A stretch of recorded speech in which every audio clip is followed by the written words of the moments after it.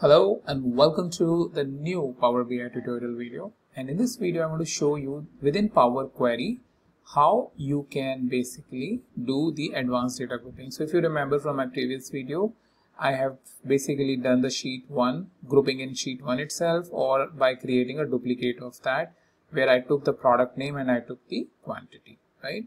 And this time I want to show you how you can do the advanced grouping, which basically where you can basically take all the products and all the multiple columns and multiple measures to do the grouping, right? And if you have landed very first time on my channel, then you should know about this sheet, the Google Sheet, where I keep all of my Power BI Power Query related videos, where the topic is present over here in the column A.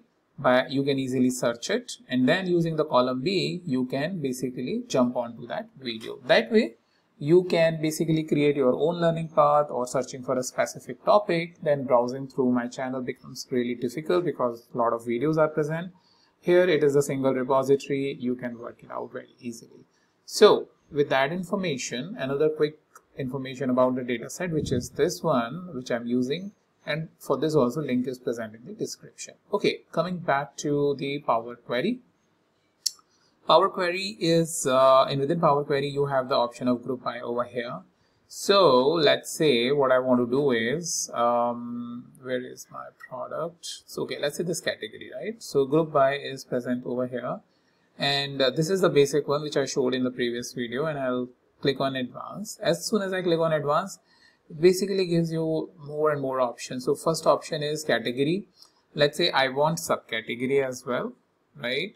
And let's say I want product name as well. So that way it becomes my one table for the product type related information. And then let's say I want quantity, that which I took earlier, sum of quantity, which is present here. And then I add aggregation, and let's say this time I take discount and I take average of discount. So two different measure, discount, and click OK. So that basically you can see you can create as many number of nested aggregation or a nested grouping as you want, and multiple aggregation depends on the complexity of the requirement. With that you can create this table. And like I showed earlier as well in previous video, if you don't want to change the main data, which may mostly the case is, so what you can do is undo this. You can right click, duplicate, and now in this sheet you can perform the same operation again by selecting the group by, going into advanced, and do that. So as an exercise you can take that and put it and create the similar view. So that's what I wanted to show you, how you can actually configure the advanced grouping, which can be really helpful.